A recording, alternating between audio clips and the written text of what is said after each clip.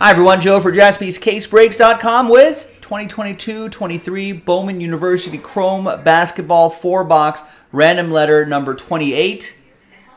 Random first letter of their first name. 28, 29, and 30 are from the same case, so this is from a fresh case. There's all the letters plus the combos right there, all basketball. Big thanks to this group, as opposed to the previous Bowman U break we did, Inception, which also includes a little football. All right, so let's roll it. Let's randomize it. 2 and a 1, 3 times for names and letters. 1, 2, and 3. We got Ruben down at Tristan. 2 and a 1, 3 times for the letters. 1, 2, and good luck. Third and final time. We got EG down to J.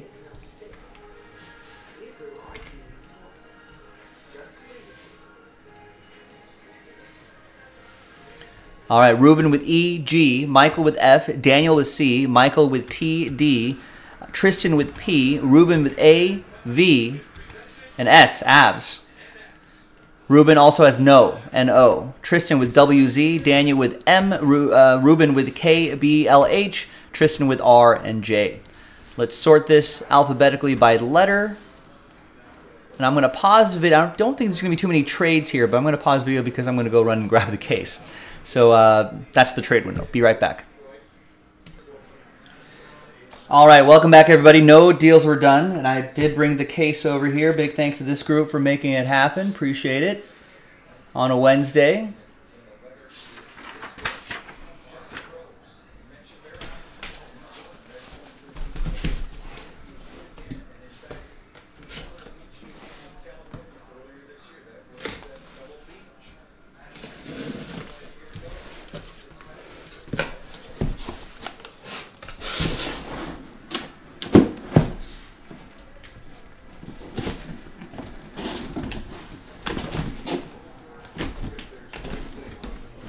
There we go. Saved it. Otherwise, there's going to be some boxes spilling around all over the place. All right, so let's take 2 off that side and 2 off this side. So now we have 3 stacks of 4. These are third of a case break. So we'll go 1, 2, 3, 4, and then 5, 6 on the dice roll. That's 5. 1, 2, 3, 4, 5, 6. So this is this stack we're going to do here. And then we'll do these next time. Tomorrow, probably? We'll probably run through both of these stacks tomorrow. Maybe some more Inception.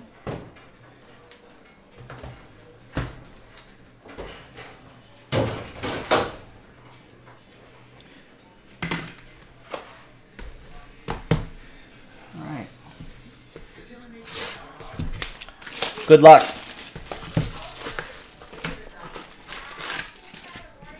It's a fresh case, 4 box from a fresh case, so hope springs eternal here.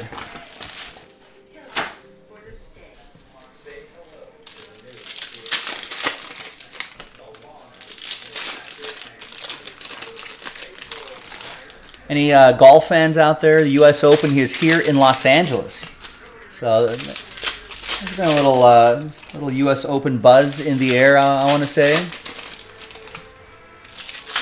I'm going on Sunday, so I don't know who's covering for me on Sunday.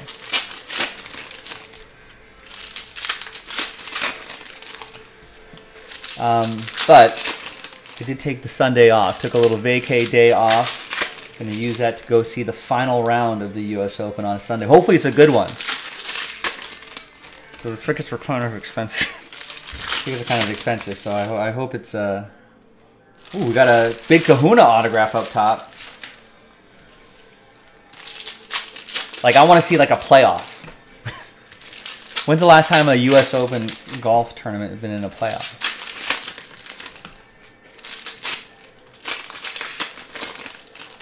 Has it? I mean, it must have. There's 120 some odd U.S. Opens.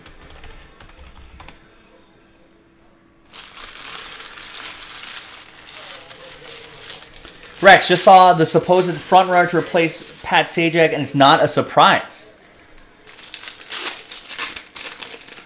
Who's it going to be? Is it going to be James Corden? I say it's James Corden.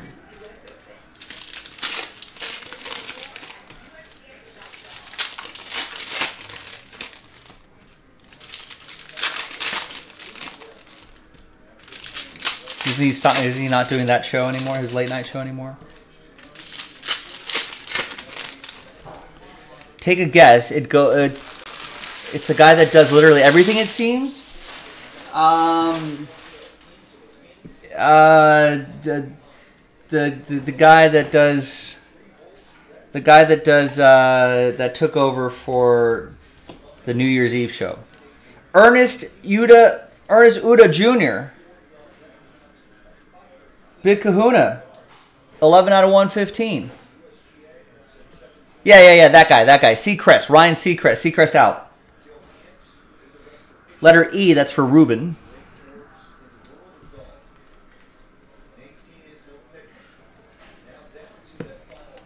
That's Jerace Walker to 399.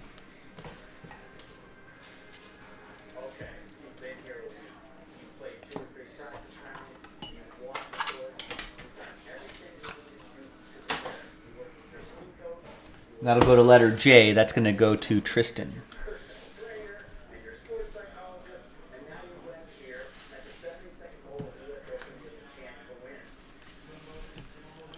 Huh. I'd rather see Anderson Cooper than Ryan Seacrest, but I guess what's the demographic of people that watch Wheel of Fortune on a regular basis? I don't think that demographic crosses over with, say, for example, you guys.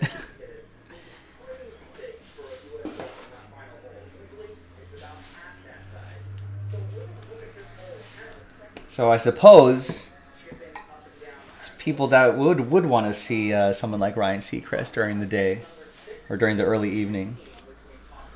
It's Jaden Zachary, 212 out of 499. That's for the letter J, Tristan. Imagine Seacrest doing group breaks. Rex saying he might take my job.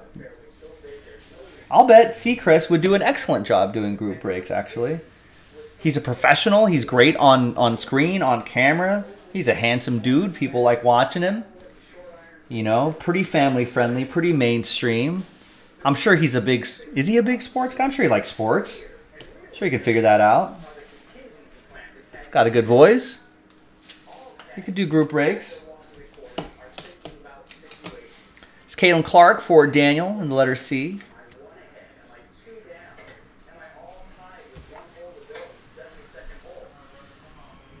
I'm sure he can convince a lot of people to join some group breaks. Just the name recognition alone would bring hundreds of viewers, thousands of viewers maybe, to a YouTube channel.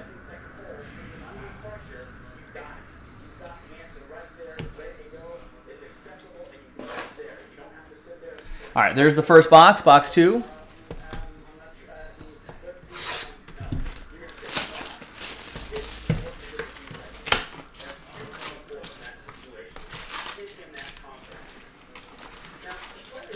Can he sing?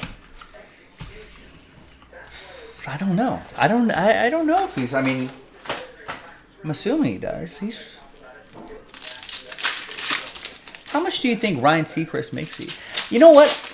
I want to host... would you guys watch me do Wheel of Fortune? I want to do Wheel of Fortune.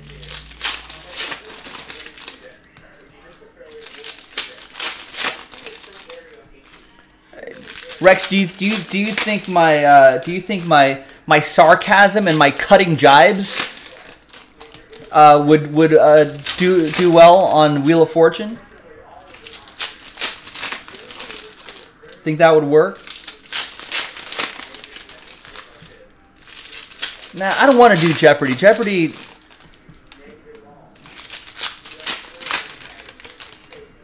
I don't want to do Jeopardy. I'll do Jeopardy. Not Jeopardy. And if they change the show to Jeopardy, I'll definitely do it. This is Jeopardy.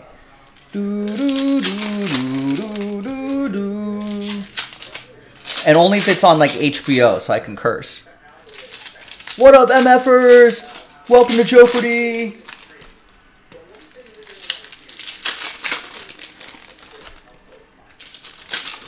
I don't know. See, I don't want to do Family Feud because that means that Steve Harvey is either out of that job or he's dead.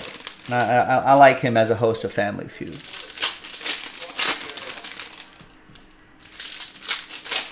Yeah, Family Feud, that's another one I would do. That's pretty good. You just interview people. You talk to people. I like talking to people. You know. Nah, I think someone didn't Michael Strahan bring back the pyramid or something like that? I like the show, but the host doesn't really do much. Same with Jeopardy. The host just asks questions or gives you answers, then you ask questions. Chris Murray for Ruben and the letter K. But Wheel of Fortune's kind of like that too. I guess you're right, Rex. I think if I had a game show to choose from to host, I think Family Feud would be up there. We did watch a lot of Feud during the pandemic when there was no sports. One of my favorite It's Always Sunny in Philadelphia episodes also parody. They call it Family Fight, but also parodies Family Feud. Mark Mitchell going to Daniel. Toledo, Boston.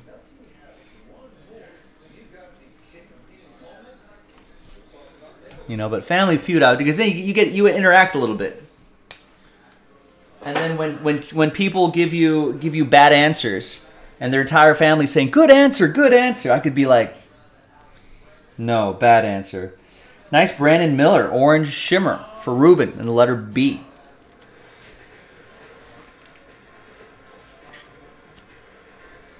Seven out of 25, Brandon Miller. No. Hollywood Squares, no. Match game, no. You should have quit while you were ahead, Rex. You should have stuck with Family Feud. Now you're just throwing. Now you're just spitballing right now. No, you had it right the first time.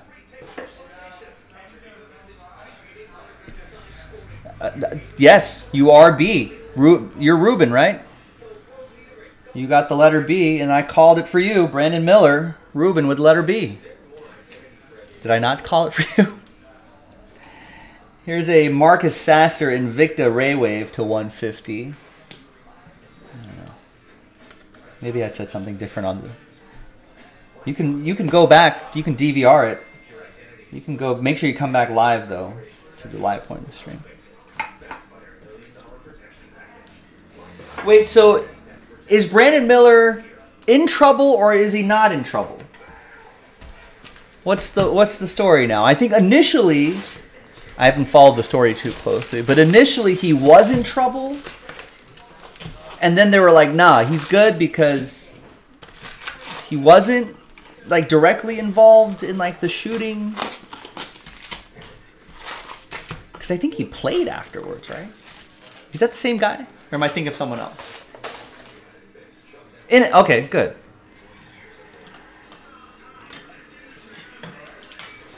I think he was peripherally involved, but not directly involved. Not enough for him to get in trouble, I guess.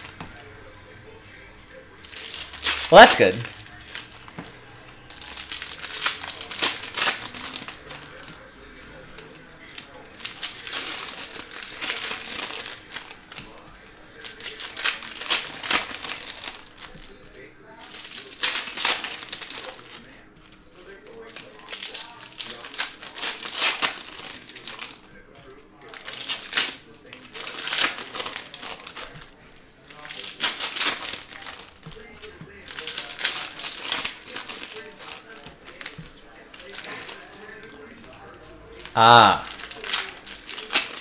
It was his gun that he gave to a teammate.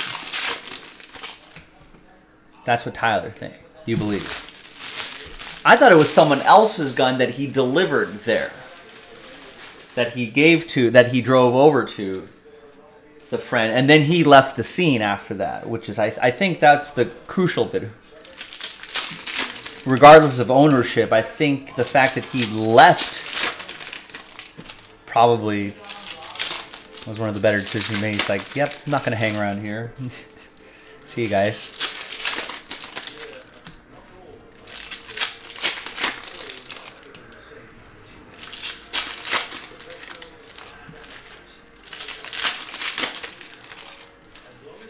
Ooh. Redemption.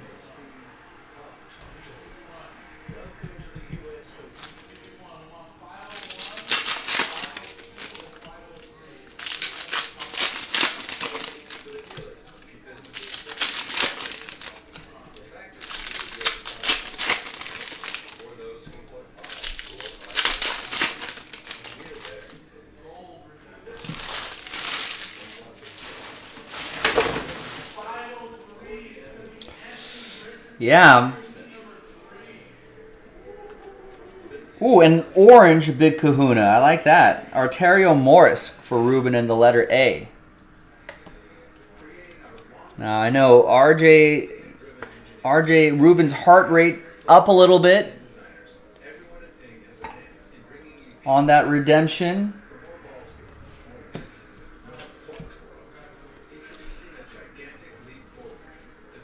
Because if any of you have been watching these breaks pretty closely,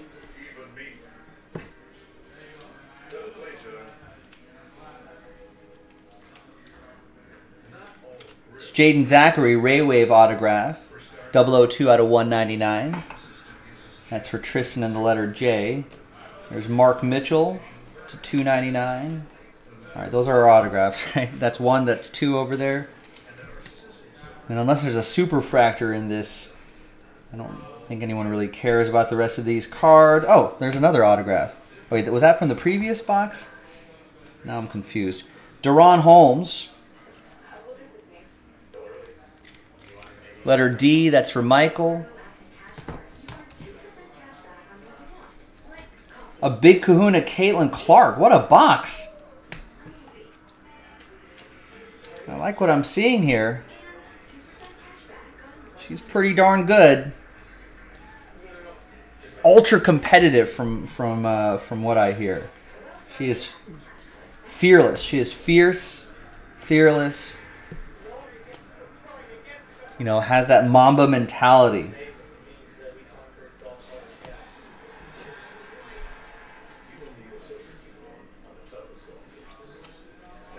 All right, let's see who that redemption is going to be. Good luck, everybody.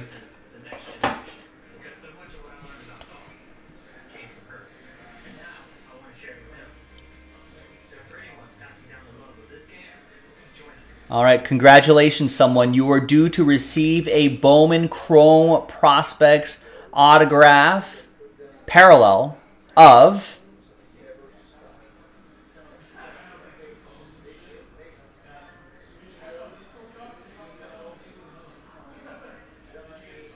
we should see the first letter of his name soon. Ooh.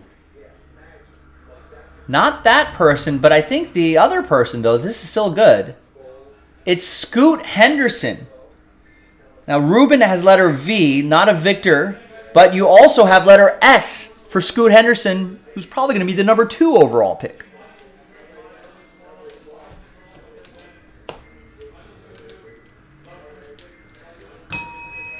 Not the Victor, but this is still pretty nice.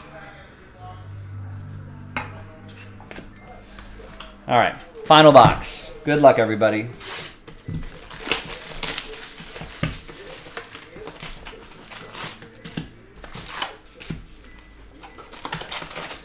Although I feel like there have been some who have argued, who, you know, a small minority of people, a small group of people will probably try to tell you that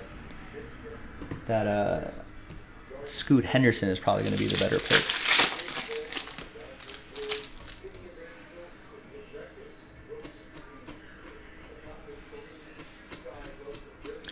We were talking about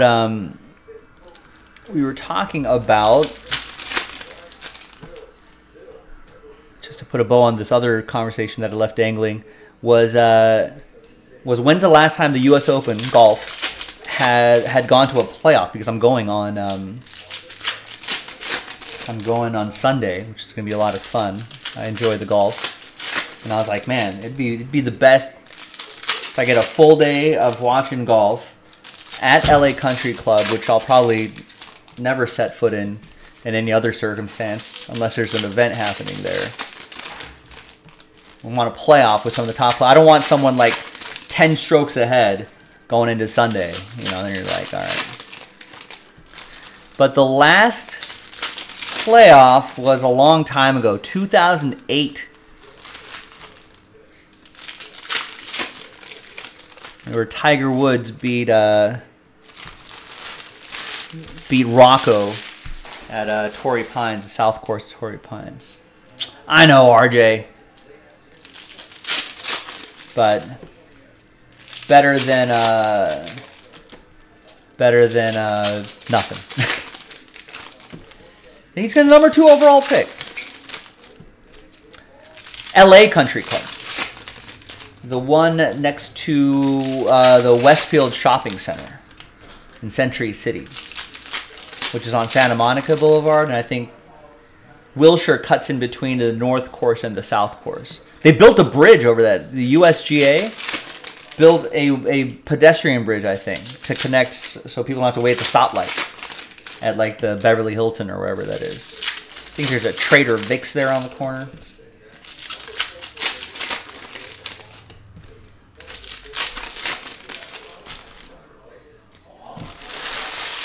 It's the first time that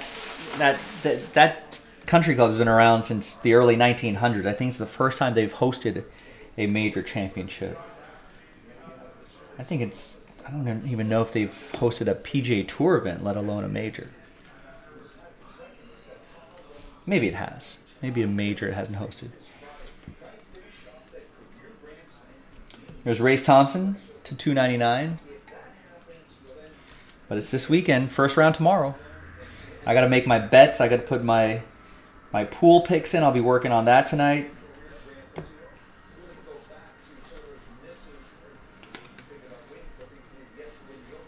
There's Trey White for Michael in the letter T. Oh, that's the Ray Wave parallel, and that's numbered to 199, by the way.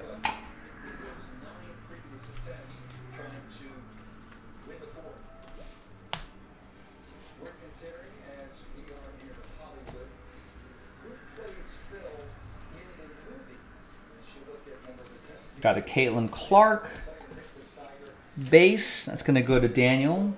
We got Ernest Uda Jr., 24 out of 50, gold shimmer. Nice. Letter E, Ruben.